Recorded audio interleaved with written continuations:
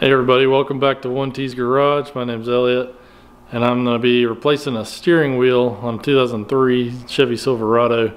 I'll be showing you how to do that. It's a pretty straightforward process, real easy. They're just simple hand tools right here. This is all you'll need. You just need a small thin screwdriver like this one, or this one. You'll need a ratchet. You'll need a 7/8 socket, or preferably 21mm socket. An extension will help. I'll be replacing the steering wheel. As you can see, this one has some damage. That's why I'm replacing it. It's got like a hole there. It's splitting at the seams. It's super rough, and just the plastic's deteriorating from the sun. So I'm replacing this one out of my 03 Chevy Silverado, and I'll be putting this new one on. I bought this one used off of eBay, but it actually came off of a Denali or an Escalade. I can't remember which. I think it was an Escalade. But it's wood grain and leather, super smooth. It's gonna look a lot better in my truck. As you can tell, this one has the little buttons, the control buttons. My truck does not have that option, so those buttons are going to be kind of useless, but I don't mind that. I'm just going to leave them, and you can see this right here is the connector for the buttons. I just won't be plugging that in because there won't be a connector on my truck for that. This is the old steering wheel that came off of it. I'm going to show you how to take it off in a minute. This is the horn wire. I'll show you how to disconnect that and reattach it. But it's really straightforward, simple process, and this is all the hand tools you'll need is right here. Right here is the steering wheel we're about to put on there. I'm gonna grab my tools. Here's my Chevy truck. And first things first, disconnect the negative battery cable right here. Just disconnect that. And you're supposed to disconnect it and wait 30 seconds for all the capacitors to power off. That's gonna keep your airbag from deploying prematurely. I've never had a problem with it. I've been a mechanic for 8 years, and I've disconnected a bunch of airbags and never had one go off on me. But that is a safety precaution you're supposed to do. So just letting you guys know that you should disconnect the battery and wait 30 seconds before you attempt to disconnect the airbag. I always make sure that I'm grounded. I touch the metal before I touch these airbag connections. So what we'll be doing first is taking this airbag off. It's just kind of on there, so most people don't know how to take it off. It's pretty simple though. There's these holes right here on the side. If you can see that right there, there's a little hole, and there's one on either side, just big enough to put a small screwdriver in. So you can see on this side, yeah, it's right there.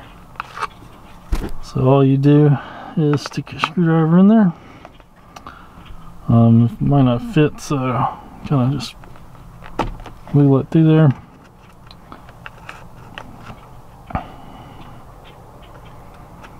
And what you're gonna want to do is pretty much push like straight in.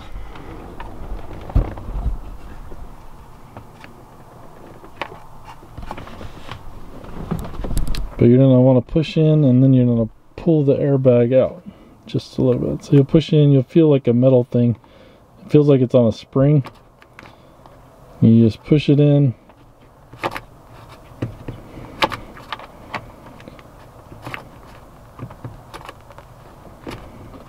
And it'll release the clip.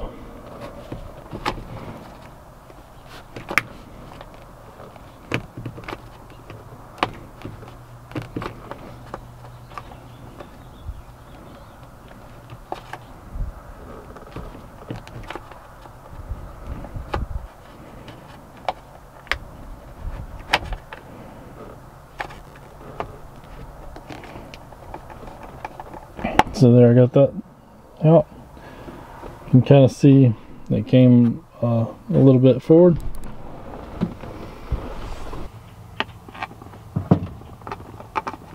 Then you go to this side and make sure this side stays out, and then push in the clip on this side. Sometimes you got to feel around to see if you're hitting it right. But there, came off. And then you get the airbag loose, and then there'll be these connections behind it. So these connections for the airbag, you just squeeze in right here, and then you pull out.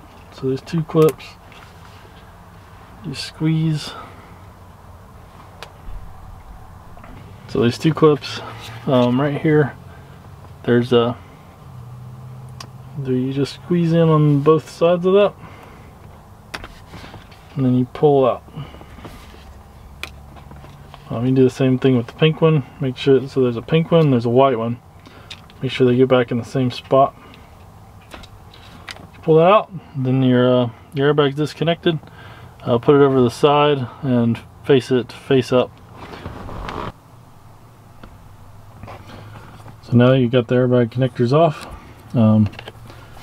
You got this one little, there's two wires that go to this little white thing right here.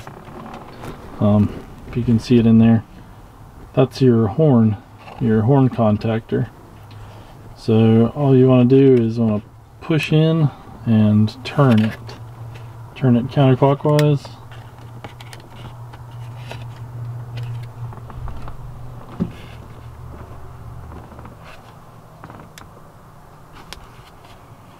To push in, turn it counterclockwise, and then it'll pop out. As you can see, it's got two little clips and a little spring, and then there's a little contact at the end. That's where your horn contacts. So it just goes in that hole right there, and it pops out. So you got the wires disconnected now. Now we're going to take this nut off right here. So use your 21mm or your 7/8 socket and your ratchet, and disconnect it or unscrew it a little ways. You're not going to want to take it all the way off, but unscrew it enough to have a gap. And at that point, you're going to want to grab the steering wheel with both hands. So unscrew the nut about halfway where you have a gap in there. And then what you want to do is you grab the steering wheel with both hands. You want to kind of wiggle it side to side until it pops off.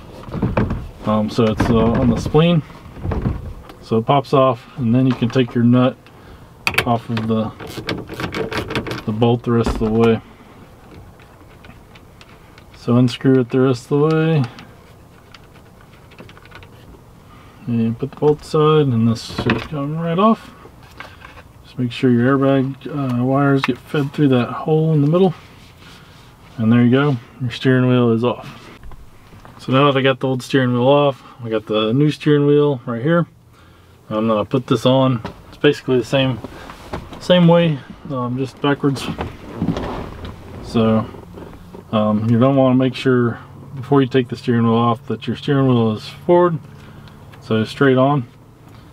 There's a little tab right here, a little notch that shows on the shaft which way is up. So feed your airbag wires through the bottom hole right there.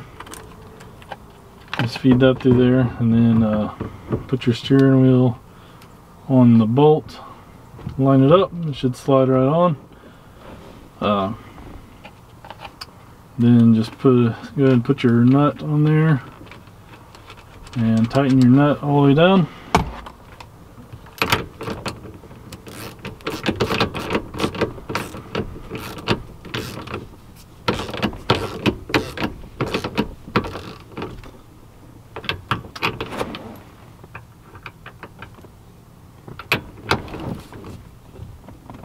And you don't have to have it super tight, just make sure it's snug. Okay, after that, you don't want to put your horn contacts back in. So this is your horn contact, and it goes in this top hole right here. I'll show you a little closer.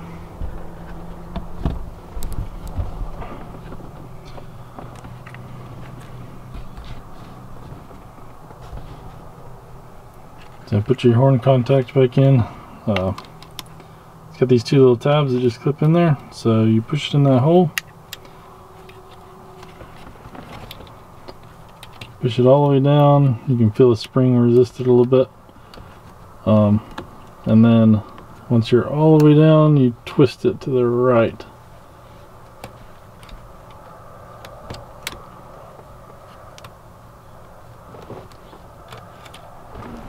Sometimes it'll want to pop back out, so just make sure you get it in there.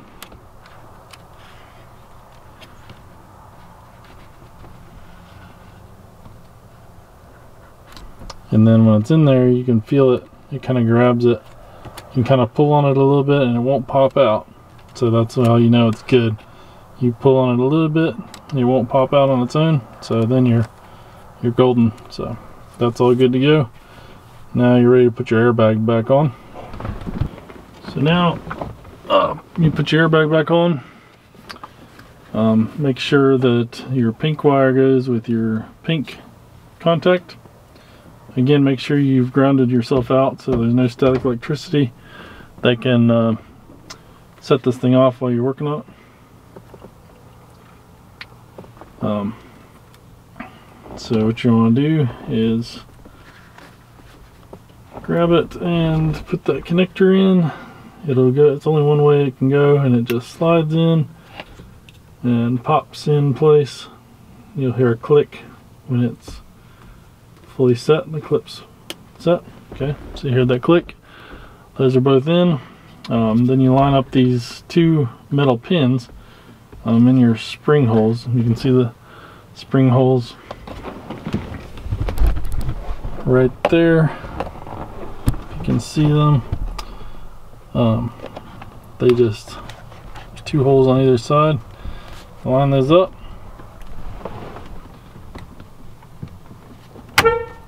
Then you put it in, and your horn might honk a little bit, but that's clipped in now. Try out your horn. It works. Make sure it's tight. And there you go. You got a new steering wheel. Wood grain's gonna look really good. Feels way better. So that's how you replace. That's how you replace the steering wheel on a 03 Chevy Silverado. That about wraps up my steering wheel replacement video. Hope this was helpful for you guys. If it was, please give me a thumbs up on my video. Subscribe to my channel. Leave me a comment if you have any questions, and tell me what else you would like to see in my videos. I will be working more on my Chevy Silverado that you can see behind me. I've got a few other projects I'm working on, and I'd love to help you guys out with anything that you want to see me work on. So that's about it. Have a great day from OneT's Garage. My name's Elliot. See you guys later.